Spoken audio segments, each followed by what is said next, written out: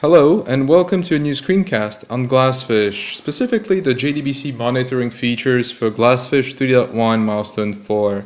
Let me go through a number of JDBC features that made it into the previous version of GlassFish.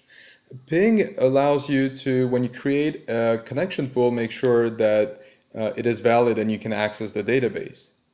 We added the ability to flush the connection pool so you don't have to recreate it. We have pooling for drivers based on the driver class. We have the ability to disable pooling altogether, to do statement caching. But we also have things like custom validation, the ability to execute arbitrary SQL code when initializing, and introspection into drivers so you don't need to remember the JDBC driver name. And we also added things like tracing SQL statements that go over the wire. Now, the other things that we are adding now in 3.1 are, for example, statement caching, where you can observe hits and misses for the statement cache. Another feature is statement leak tracing, which reports the number of statements that the developer has not closed in the application.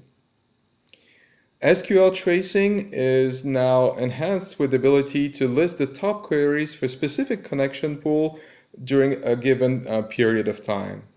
And finally, monitoring is now able to be done on a per application basis, looking at the connections that are used, acquired, and released. Now moving on to GlassFish 3.1 for the recent milestone, we have deployed an application called JDBC Statement Caching Hit Miss, which has an ear with an EJB and a client that will drive the testing. We also have configured a JDBC connection pool, which here is listed under JDBC Statement Caching Hit Miss pool. And one thing you can do here is using the dotted notation, which I mentioned, is do a get -monitor server.resources, the name of that pool, and a wildcard. Now you can grab and filter out the statement cache, and you will see that there's both the hit and miss cache information there.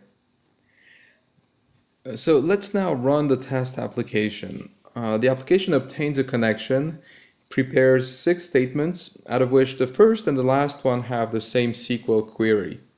A series of tests are then executed for hits and misses to the statement cache.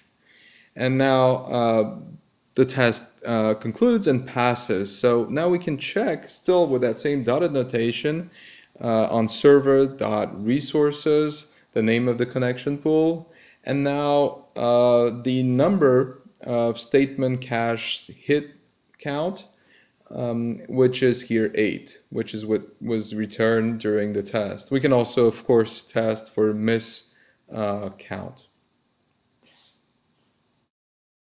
So moving on to demo the statement leak trace monitoring feature, we now have another application that was deployed, which in this case is called EJB Statement Wrapper. We also have another connection pool, which pools in this case is QL JDBC pool. We can still using that dotted notation, server.resources the name of the pool, wildcard grep for everything that's related to leaks. And in this case, we'll have the connection leaks, which is a feature that has been available in GlassFish for a while, but also the statement leak information.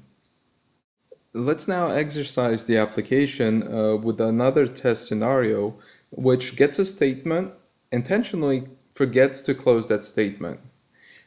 This is done for a statement, prepare statement, and cache statement objects. With 2 statements for each, that should be a total of 6 leaks observed. So indeed, that's what we have here. Now we can double check this using, again, the dotted notation with, or just going back through the previous command. And for that pool, requesting the number of potential statement leak count. And we do have 6 here indeed. So these are two of the four features that are new in GlassFish 3.1. So I encourage you to download GlassFish today, the recent milestones, try it for yourself and give us feedback. Thank you.